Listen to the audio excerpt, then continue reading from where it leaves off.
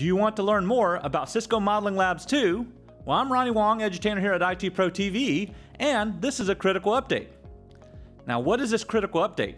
Well, the critical update is that the Cisco Modeling Labs 2, there's a hands-on course inside of the ITProTV courses library. Now, what does that mean for you?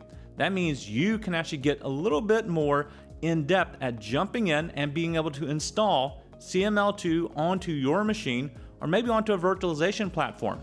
In this course, we'll actually cover how do you actually get it installed, whether you're actually on macOS or whether you're actually in Windows, or if you're running an ESXi server, we'll show you how to actually get that installed. Then we'll dive into the realm of taking a look at what are the operations that we can do. We'll get you familiarized, of course, with the interface itself, and then how do you begin to build a lab in that interface, and also we'll take a look at how do you actually use the API itself and use things like Python to build a lab using some type of programming language as well.